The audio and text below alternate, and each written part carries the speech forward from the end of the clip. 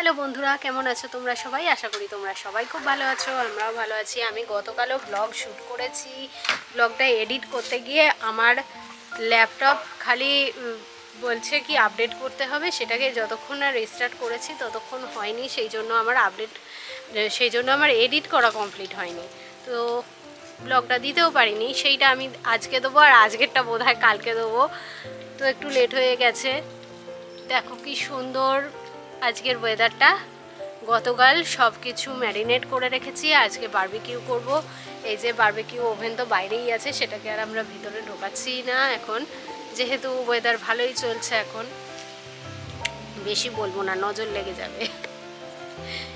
এবারে সিয়াটলের ওয়েদারটা সত্যিই ভালো যাচ্ছে, কিন্তু বেশি বললে নজর লেগে যাবে, তাই বেশি বলবো না। বারবিকিউটা করতে হবে। আর আমি এখন লাঞ্চে এসেছি। লাঞ্চে আজকে চিকেন আছে, গতকাল রাত্রে চিকেন করে রেখেছিলাম। চিকেন, আলু আর বিন দিয়ে। বিনটা একটা অদ্ভুত কম্বিনেশন, কিন্তু যেহেতু বিনটা একটু খারাপ হয়ে যাচ্ছিল, সেই জন্য বিনটা দিয়ে দিয়েছি। একটু স্টু টাইপের, অথচ মাংস ঝোল টাইপের, এরকম একটা অদ্ভুত আমি রান্না করেছি। খেতে ভালোই হয়েছে, সেটাই আসল ব্যাপার। তো আমি এখন এলাম, ভাবলাম বাগানে একটু ঘুরে আসি, তাই বাগানে ঘুরতে এসেছি। আর চিকেনটা আজকে যা যা করবো, তার মধ্যে চিকেনটায় আরও একটু ম্যারিনেশন করতে হবে। সেটাই শুধুমাত্র আমি কালকে নুন আর লেবুর রস মাখিয়ে ম্যারিনেট করে রেখেছিলাম, আজকে আর একটু ম্যারিনেট করতে হবে, সেইটা এখন করব। তার আগে ভাবলাম একটু বাগানে ঘুরে আসি, গাছপালাদের কি খবর একটু দেখে আসি, তাই দেখতে এসেছি। দেখো ভীষণ ফুল হয়েছে এখানে, ল্যাভেন্ডারগুলো আবার ফুল ফুটেছে।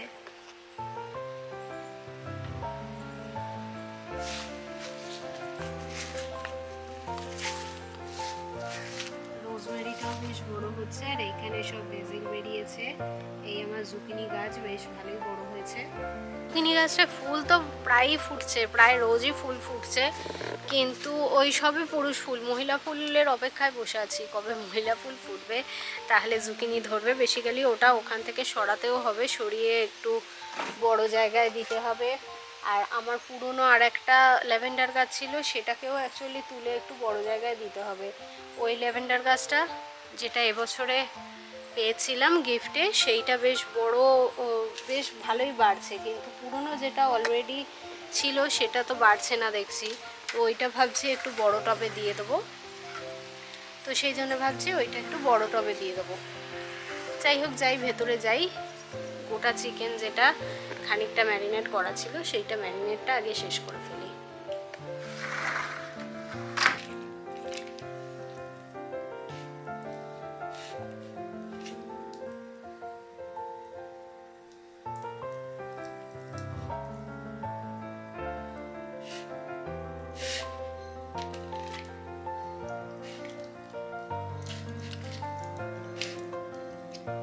বেশ ভালো করে মাসাজ করে আমি ম্যারিনেশনটা মাখাচ্ছি, আর যাতে কোনো অংশে বাদ না যায়। এবারে আমি ন্যাশভিল চিকেন রাব ইউজ করছি। ন্যাশভিল চিকেন রাবটা খুব ঝাল, তো আমি তো অল্প করে দিয়েছি, অত ঝাল হবে না।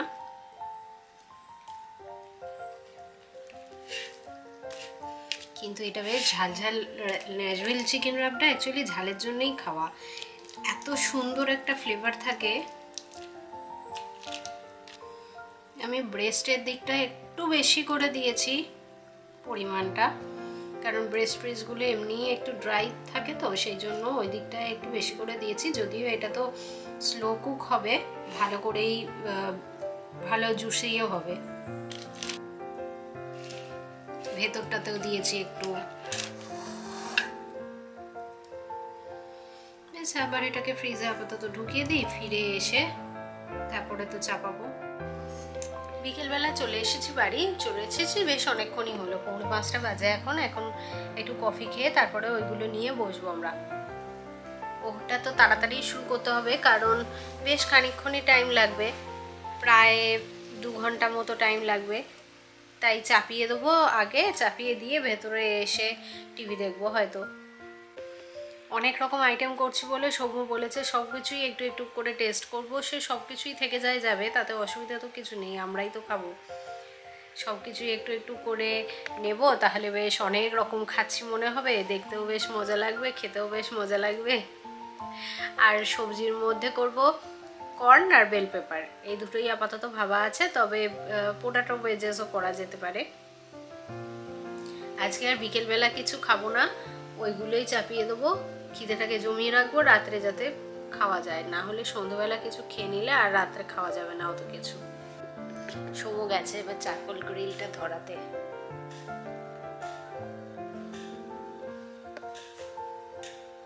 কি হলে এটারও ব্যাটারি শেষ হয়ে গেল নাকি?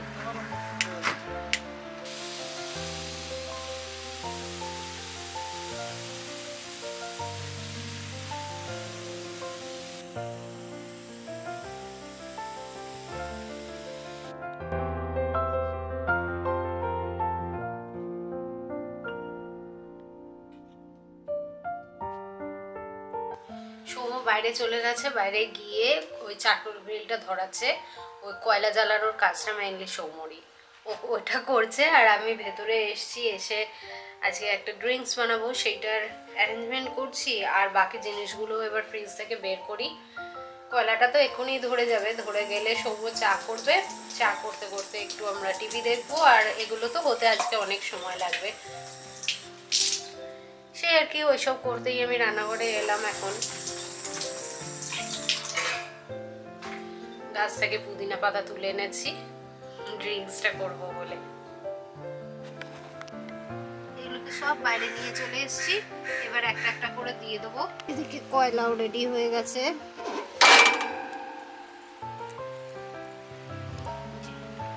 কয়লায় পুরো গনগনে আঁচ হয়ে গেছে, এবার ওইগুলো দিয়ে দেবো একটা একটা করে।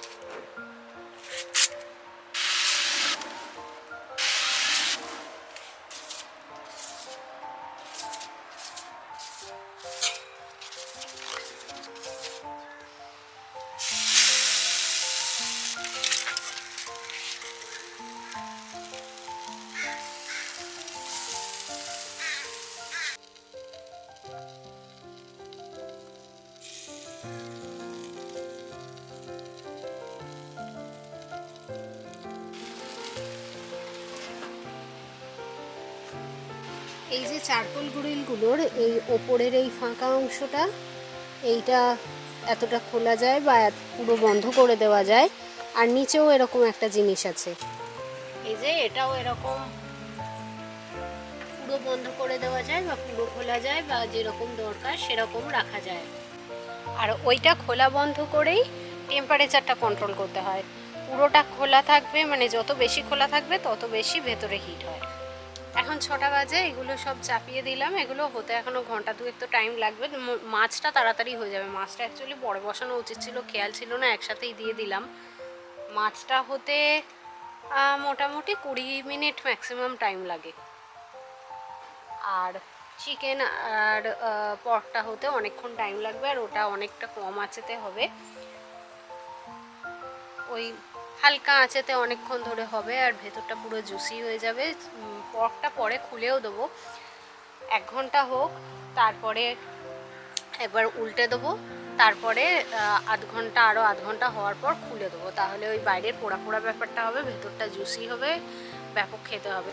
চলো ভেতরে যাই, এবার গিয়ে বসি। এমনি কালকের ভিডিওটা তো আমার রেডি হয়ে গেছে, সেটা আপলোড করা হয়ে গেছে।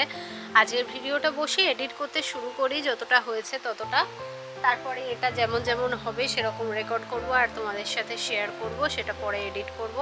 আজকেই আমি করে রেখে দেবো, কালকে সময় পাবো কি পাবো না জানি না, আজকেই সব কিছু করে রেখে দিই।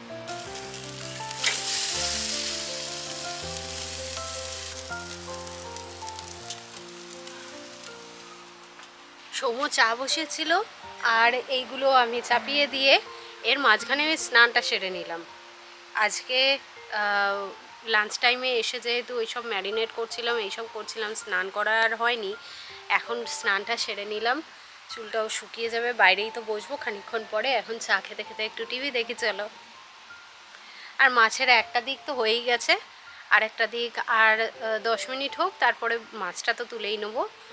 বাকি চিকেনটা আর পর্কটা হতে এখন অনেকক্ষণ সময় লাগবে।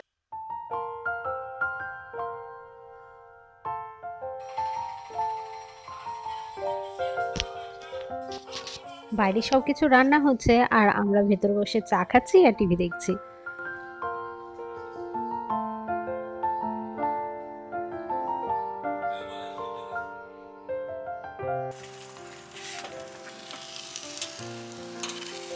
মাছটা হয়ে গেছে, মাছটা এবার তুলে নিচ্ছি। মাঝে মধ্যে বাইরে গিয়ে চেকও করে আসছিলাম যে ওগুলো উল্টে দিতে হবে কিনা বা হয়ে গেছে কিনা।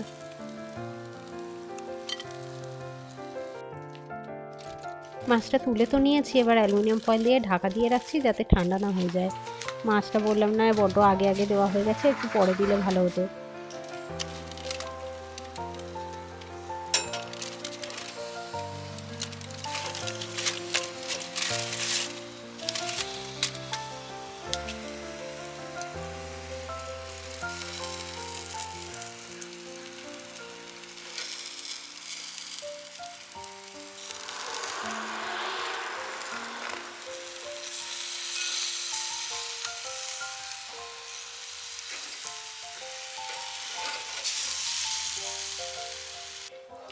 এখানে রঙিন ক্যাপসিকামগুলো একেবারে কেটে রেডি করে রেখেছি, আর আলুটাও কেটে রেডি করে রাখছি।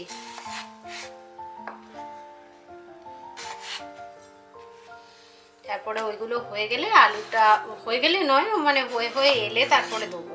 আরও ঘন্টাখানেক পরে দেবো। চিকেনটা তো এখন অনেকক্ষণ টাইম লাগবে, পরটাও বেশ খানিকক্ষণ টাইম লাগবে।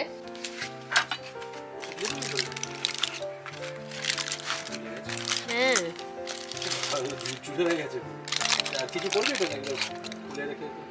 খুলে রেখে দেবো ভাবছিলাম, দেবো না কার উপরে।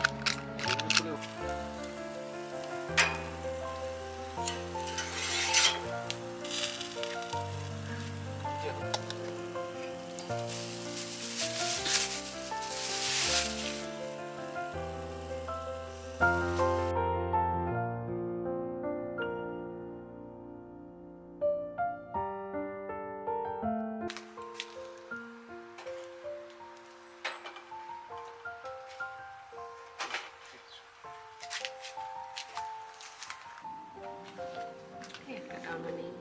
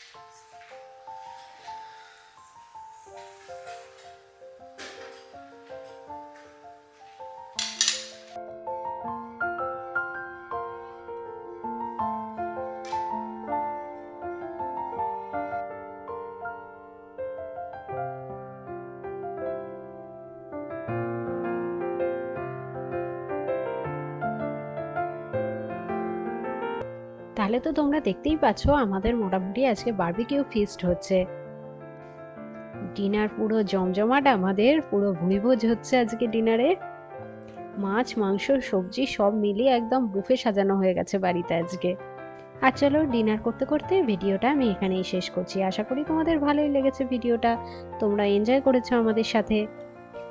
আমেরিকার যেসব জায়গাগুলো একটু বেশি ঠান্ডার জায়গা ওই হাতে গোনা কতদিনই সামার থাকে, যেমন আমাদের এখানেও, যদি এই বছরটা একটু বেশি সামার চলছে, সেখানে এইভাবেই সামার এনজয় করা হয়।